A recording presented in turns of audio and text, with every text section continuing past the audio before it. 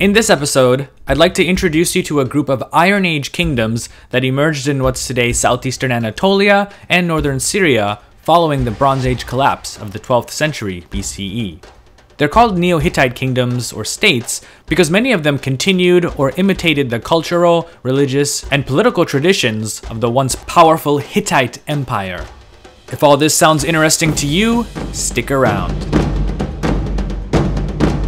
First though, let's do a quick review of what the Old Hittite Kingdom was.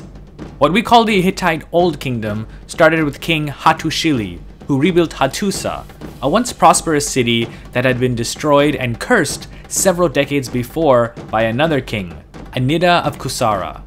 Hattushili liked the location though, and made Hattusa the capital of his new kingdom. In fact, the name Hattushili means man of Hattusa. Anyway, during his reign, he expanded the territory of his kingdom to occupy large parts of Anatolia and what's today northern Syria. His grandson and successor, Mushili I, continued these conquests, including putting an end to the once powerful kingdom of Yamhad and sacking the city of Babylon and eliminating its first dynasty. Mushili's conquests, though, were unsustainable, and eventually he went back to Hattusha, where he was assassinated. This was also the start of several decades of instability and rule by weak kings. Perhaps the greatest king in Hittite history was Shupilluliuma I, during whose reign the Hittite kingdom, which up until then had been on life support, rapidly expanded once again to become a powerful empire. He took back many territories that had previously been lost in Anatolia, as well as northern Syria, and all but destroyed the powerful Hurrian kingdom of the Mitanni. From then onward until its collapse, the Hittite Empire, along with Egypt, Assyria, and Kassite Babylonia, reigned as one of the most powerful states in the ancient Near East. Kings such as Mushili II stretched the network of Hittite holdings and vassals to the Aegean Sea, while his successors, Muwatalli II, fought the Egyptians at the Battle of Kadesh, and Hattushili III, who though a usurper, was able to conclude a treaty with the great Egyptian pharaoh Ramesses II, ushering in a long-lasting peace between the two great kingdoms. Unfortunately, during the reign of Hattushili's successor, Tudhaliya IV, things began to go downhill. Though he may have been a relatively strong king, his successors faced constant threats from family members who believed that they had stronger claims to the throne.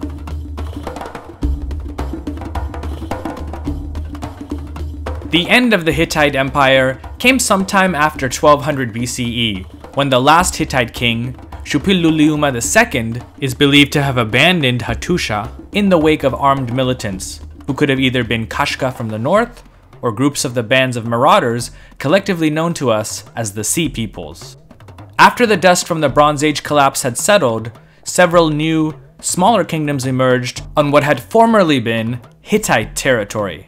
As mentioned earlier, many of them continued or preserved the cultural, religious, architectural, and political legacies of the once great Hittite Empire, and so scholars call them the Neo-Hittite States. Now, in a recent episode on the Aramaeans, I talked about several states such as Bit Adini, Bit Agusi, Bit Hayani, Sama'al, and others. There are some scholars who also include these as Neo-Hittite states, and many of them actually did start out that way. However, they were eventually taken over by Aramaean rulers, and while they may have been influenced, especially artistically, by other Neo-Hittite states and Hittite culture in general, they identified themselves, and were identified by others, as being distinctly Aramaean. If you're interested in learning more about those kingdoms, check out the video I did on the ancient Aramaeans recently. You can find a link in the video description. Though some of these successor states were occupied by Aramaic and Akkadian-speaking populations, most of the rulers and elites of the Neo-Hittite kingdoms used the Luwian language and its hieroglyphic script for keeping records and writing inscriptions on their monuments. As Luwian was the most widely spoken language within the Old Hittite Empire, many Neo-Hittite kings, who saw themselves as successors to the great Hittite rulers of the past, chose to use it exclusively. In addition, these kings adopted names such as Hattushili, Shupilluliuma, and Muwatalli, which were the names of some of the great Hittite kings of the past. Of all of the Neo-Hittite kingdoms, the most prominent was Carchemish. Located on the west bank of the Euphrates River, Carchemish had once served as the Hittite Empire's main administrative center in the northern Levant. It also had the good fortune of coming out of the late Bronze Age collapse virtually unscathed.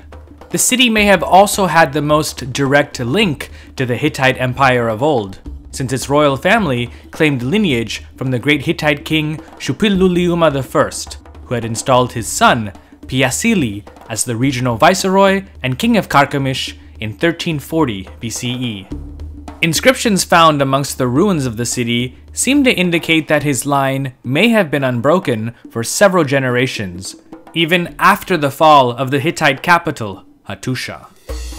Its first, you could say, Neo-Hittite king was Kuzi-Teshub, the son of the last known Hittite imperial viceroy. Luwian inscriptions claim that Carchemish had at least 3 ruling families, the first being the viceregal dynasty just mentioned, while the other 2 were the Suhi and Asterua dynasties. Eventually though, Carchemish lost most of the territory that it controlled and was reduced to an independent city-state until the Assyrians absorbed it into their empire in 717 BCE under Sargon II. The city was destroyed in 605 BCE by the Neo-Babylonian king Nebuchadnezzar II, though parts of it may have been occupied at later dates. Another Neo-Hittite state was that of Adanawa, also known as Kue in Assyrian texts, and located in the land which in later Roman times became known as Cilicia. The site today is known as Karatepe. It's here that a very famous Luwian Phoenician bilingual inscription was uncovered. Known as the Call of Azatiwadas, it was commissioned by King Azatiwadas of Adanawa and probably placed at the gates of a fortress. Part of the inscription reads, "I am Azatiwadas, the sun god's man, servant of Tarhunzas, whom Awarikas, king of Adanawa, made great.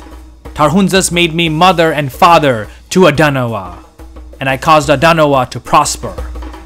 I extended the plain of Adanawa, on the one hand towards the west, and on the other hand towards the east. And in my days Adanawa had all good things, plentiness, and luxury. I broke up the proud, and the evils which were inside the land. I moved them out of the land, and I benefited the house of my lord. And every king made me his father, because of my justice and wisdom and goodness." He goes on to talk more about his great deeds, but the part I really like is at the end where he curses anyone who should delete his name from this particular monument. "If anyone from the kings, or if he is a man, and he has a manly name, speaks this, I shall delete the name of Azatiwadas from these gates here, and I shall carve in my name. May celestial Tarhunzas, the celestial sun, Ea, and all the gods delete that kingdom and that king and that man. In future, may Azatiwadas' name continue to stand for all ages, as the name of the moon and of the sun stands." I suppose that the curse worked, because the inscription still stands with Awatizadas' name inscribed on it several times. Such monumental inscriptions were typical of many Neo-Hittite kings. Other Neo-Hittite kingdoms known to us from various texts and archaeology include Hamath, Tabal, Gurgum, Patin, and Kumu.